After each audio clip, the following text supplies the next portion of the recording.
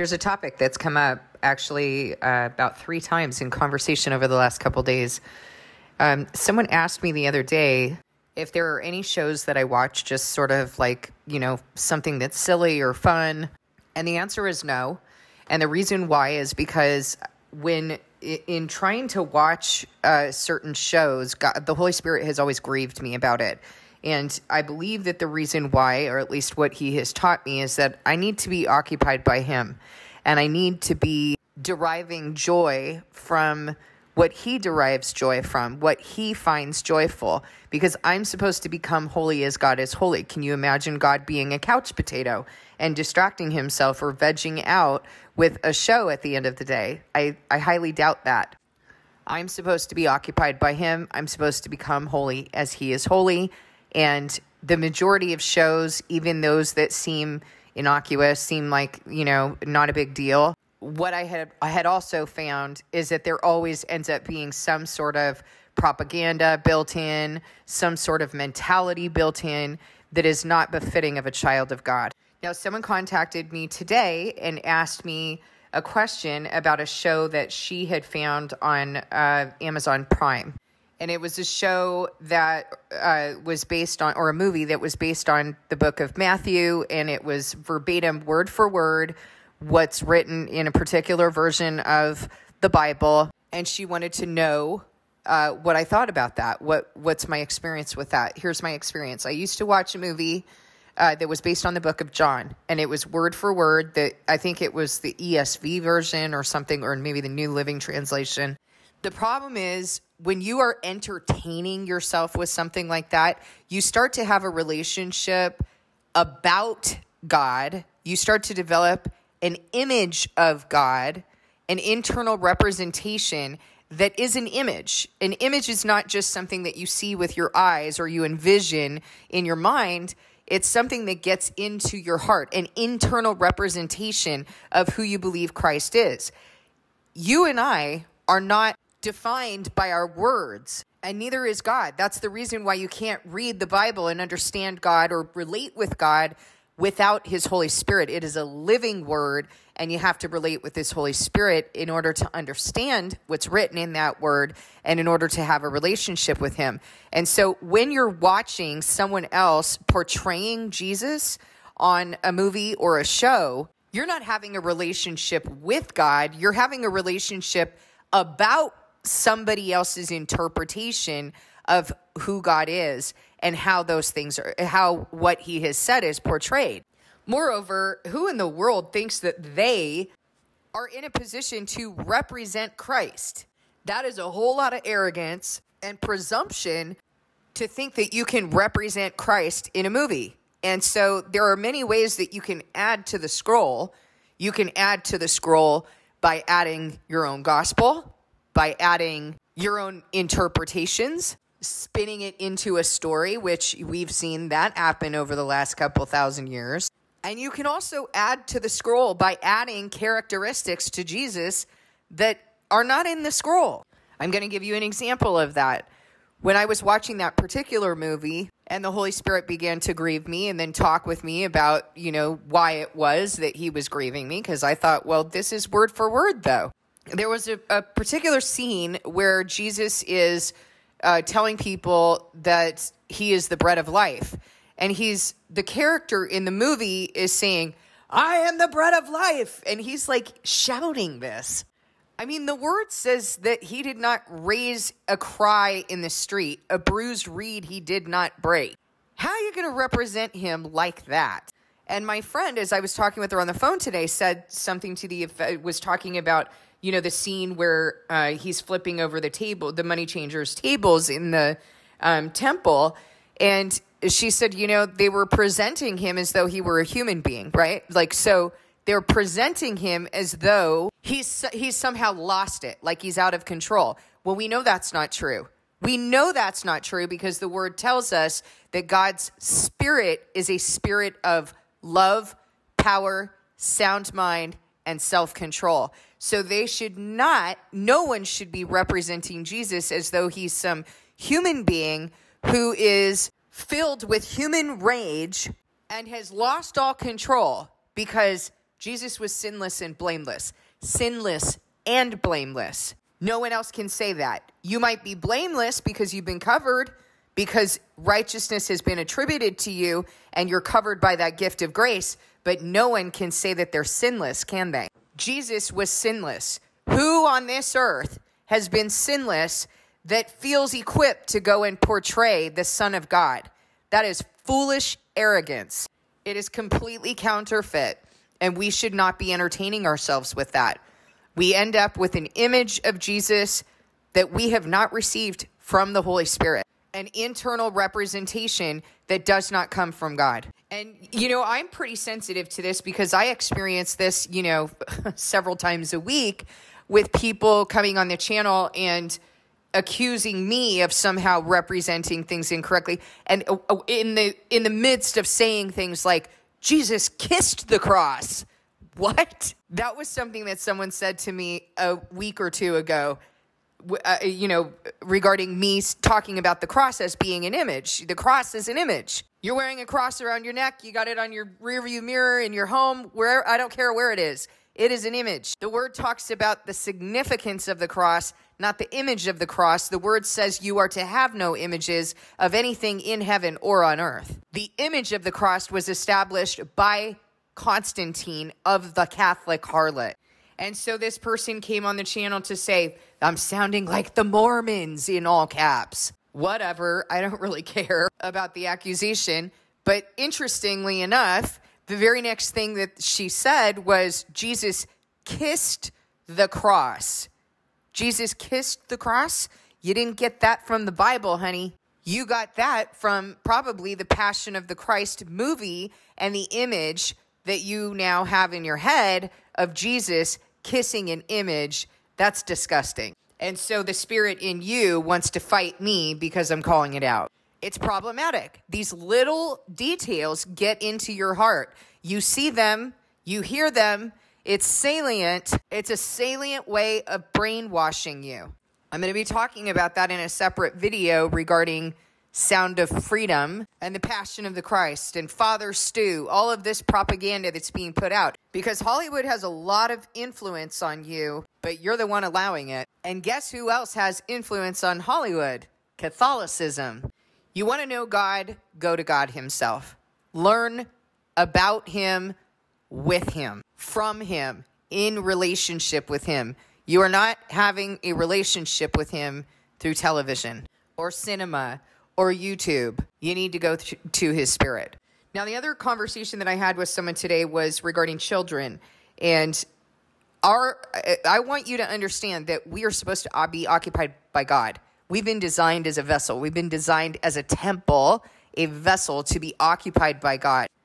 As you read the Bible, you realize that that Solomon built that first temple, but the only way that it became, and he dedicated that temple to God, but the only way that it became a temple is when God said, I've heard your prayer and I've chosen this temple and I'm going to be here. This is where I'm going to dwell. I've chosen this place for my dwelling. There are tons of temples that have been dedicated supposedly to God on this earth. Are they God's temples?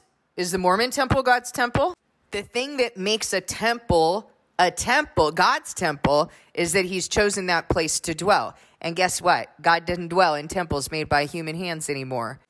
He has chosen us to be his dwelling, but he has to continue to occupy us in order for us to continue to be his temple. If another spirit is occupying us, we just became that spirit's temple. So if it's hard enough for you to fan into flame God's Holy Spirit and to remain occupied by God and to have these temptations that you developed kind of a relationship and habits with doing things like watching TV, letting the TV run all day, or coming home and watching a show, occupying yourself with technology and all of these different distractions. So it's hard to not, it's hard. I can see people sorting through this, and it's something I've sorted through myself is, man, I wish there was like something that I could veg out on that wasn't so toxic and dangerous to my soul. Why do I have that desire? Am I supposed to be vegging out on anything? No. I am supposed to be learning how to find joy in the things that God finds joyful. If you raise your children to read scripture with you, and you make that a fun, enjoyable thing, a time for connection with you, a time for connection with God, if that's what you're doing, your children will learn to find that joyful. And I've been learning this with Jeremiah, because I was, initially, in order to get things, like do the dishes or something like that, I would put on like a nursery rhyme and a cartoon, like in cartoon, and I would set him in his little chair to watch that. But I started to realize, if I start making this a habit for Jeremiah, eventually he's going to get older and he's going to watch cartoons, and he's not going to want to watch baby cartoons.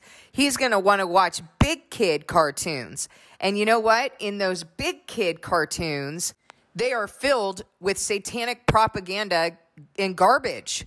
Is this what I want to start teaching my little grandson? Do I want to teach him how to distract himself, or do I want to teach him what God finds joyful? Do I want to teach him how to be inhabited by the Holy Spirit all the time? And it starts now. That training starts now. When my little grandson is a baby, he needs to become used to interacting with grandma. If I'm washing the dishes, there's no problem. I can talk with him while I wash the dishes. I can talk with him while I'm making food. I can sing songs with him. There are things that I can do with him. But here's part of the problem. Like, our lives have become so busy that we relegate what actually matters to God to being things that we'll do if we have the time. And that needs to change. We need to make the time to do the things that are important to God, and everything else is secondary. You make that time. I was kind of struggling with, contractors or, workers and things like that. A lot of times they would want to do a job on Saturday because maybe that's the time that they had to do it, or, what they were going to do is kind of a side job for them, so they have that extra time, whatever the situation is. But I observe Sabbath on Saturday. From Friday night to Saturday night, I am in Sabbath, and I don't feel good about having people over here doing work during God's Sabbath. I can't do that. I can't have that.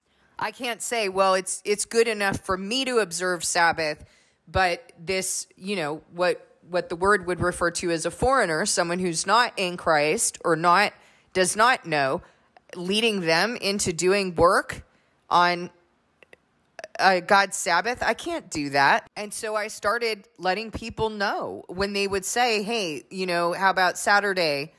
I would say, that's the only day. You can come here any day and do work, but from Friday evening until Saturday evening, I'm observing Sabbath, and so I don't feel good having someone come and work.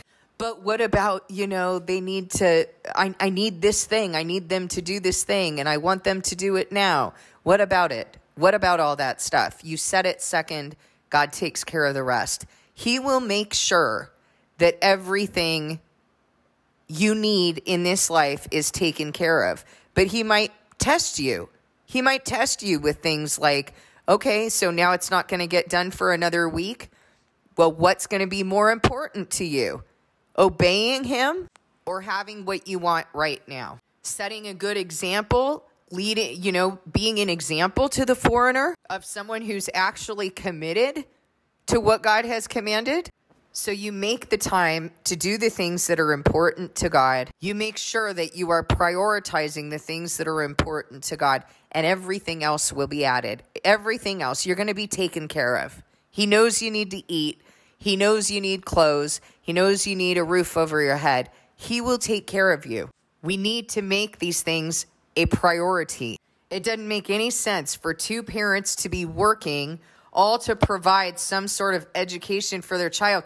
Stay home. Educate your child. God will take care of everything else.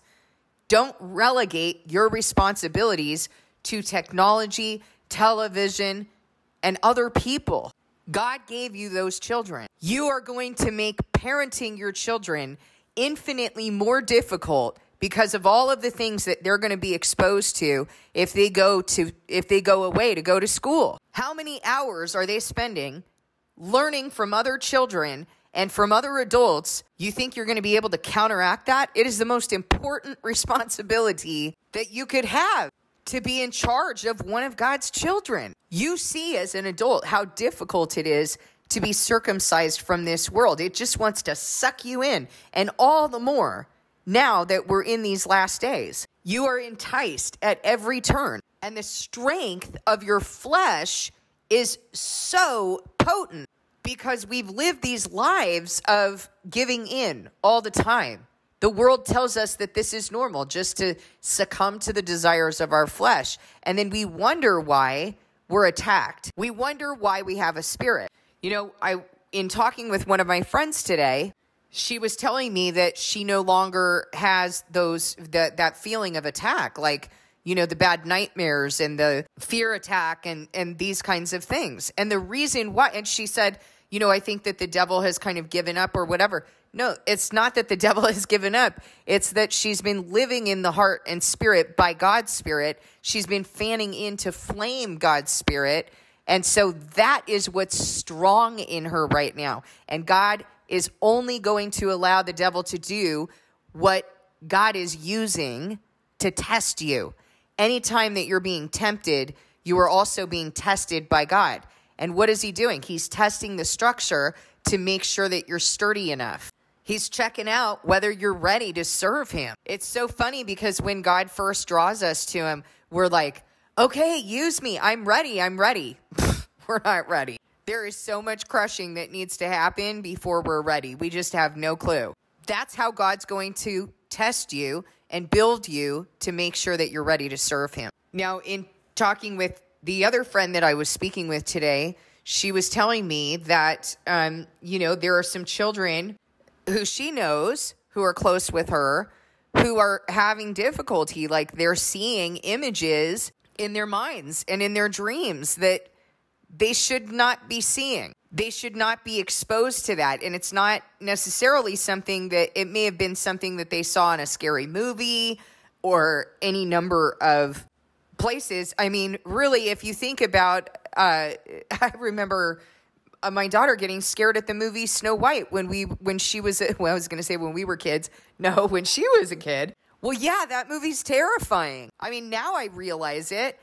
The part that she got scared of is when the huntsman like has a knife in his hand and he like, you know, kind of holds the knife back because he's getting ready to stab. What the heck have we been showing our kids? And I remember her getting like that, freaked her out. And I was like, well, duh, yeah, this is not for kids any more than the sorcery or the witch or the dragon in Sleeping Beauty. I mean, like, what have we been showing our kids? So they see these things, they're exposed to these things, and then it leaves them vulnerable because we're not spiritually protecting them, because we're teaching them to distract themselves with things of the world, to become conformed to the pattern of the world. So now we've taken the most vulnerable, precious creations on this earth and just handed them over to the world and the prince of the world. What's going to be occupying them, guys? It's so wrong. If it's hard for us as adults to do this, how much more vulnerable are our children? They don't even have a chance. We just handed them over. Why? Because we're too lazy to interact with them. We're too lazy to pick up the responsibility God has given us. Yeah, it's extra work. It's extra steps to interact with our children. And guess what? That's what it's all about. God designed it that way. The devil is subtle. He's cunning. I was watching, early on when Jeremiah was first born, we were watching like this baby sounds and like We Visit the Farm and, like stuff like that, right? There's a show called Miss Rachel. And then as we're watching it, we're seeing like that. I don't know what that is. Is that a female or is that a male? Kind of seems like she's introducing babies to genderless people. And that's exactly what she was doing. Oh, fantastic. It was so subtle. This is what the world does. Your children need to be educated by you. Your children need to be sheltered by you because they don't have the ability to discern these things. They just gobble them up. They ingest them because they're being exposed to them all the time as you outsource your parental responsibilities to the world. Now that's become normative and you're the freak. And then parents wonder why their children won't obey them. Why are they doing these things? Oh, they're just rebellious. Oh, it must be their fallen state. I mean, good grief. I hear parents say that all the time. They want to say that to take away the responsibility that they just outsourced. Your child is in school with other people for 8 hours every day. Do you think you're going to undo all that during dinner and rushing that child off to bed and counterfeit church on Sunday? You're not. You just handed your child over to the wolves. We all need to be figuring out, and if that means that we need to come together as communities, as families, in order to raise these children right, then that's what we need to be doing.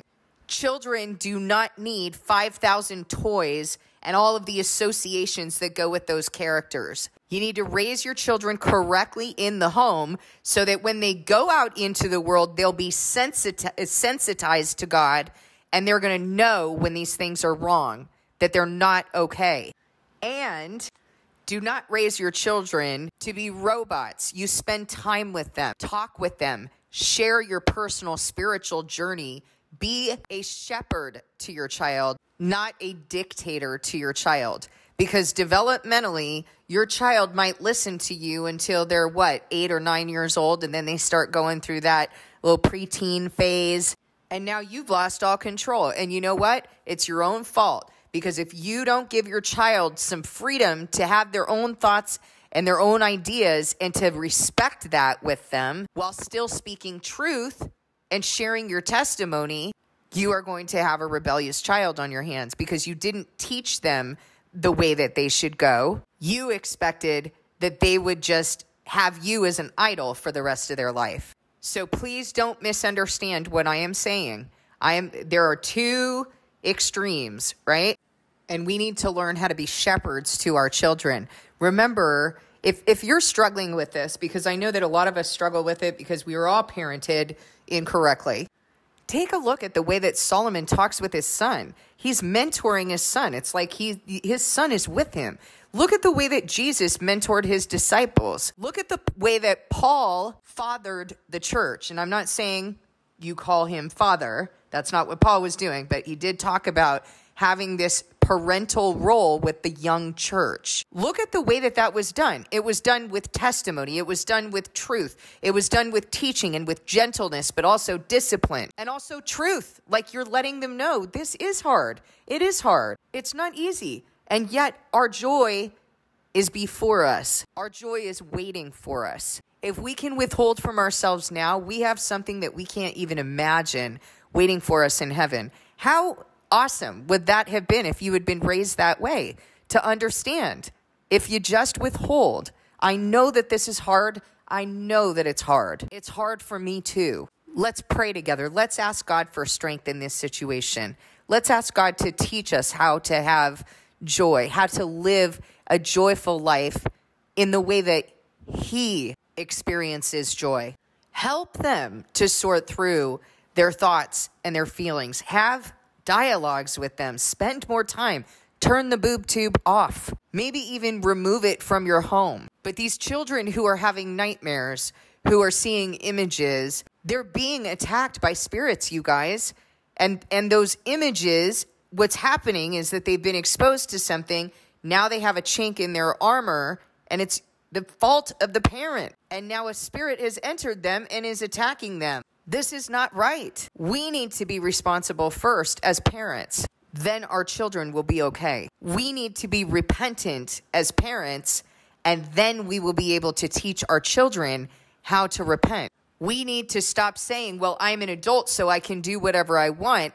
We need to withhold from ourselves. Then we will be able to shepherd our children correctly instead of imposing harsh burdens on them that we ourselves are not even willing to obey. Because just as our children have parents, we also have a parent in heaven. And He expects us to walk in the authority we've been given correctly. We need to teach our children what their design is and how to occupy themselves correctly with good wine, good bread, doctrine that is true. And the only way that we can do that is if we are correctly protecting them. You can't send your child off for someone else to raise them and then blame them because they're ingesting defiled food in the world. It's not fair. You're setting them up for failure. Please discern this message with God. And if you are in a situation where you're like, but what can I do? I have to go to work. I'm a single parent. Whatever it is, pray. Anything that you pray in God's will, in his name, that's his will. Anything that you pray in his will, and you rend your heart to whatever it is that is his will, he is going to make a way. He is going to give it to you. He promises it in his word. Now believe that and go pray for it.